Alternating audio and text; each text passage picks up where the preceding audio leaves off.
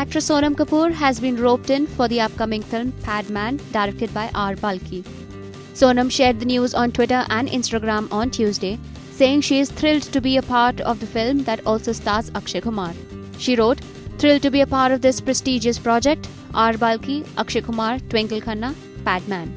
This will be the second time that Akshay and Sonam will be seen sharing screen space together. The two have previously worked in the 2011 film Thank You, directed by Anees Basmi. Padman is said to be a biopic on Arunachalam Muruganathan and will chronicle his journey of finding a way to make cheap and affordable sanitary napkins for women in his village.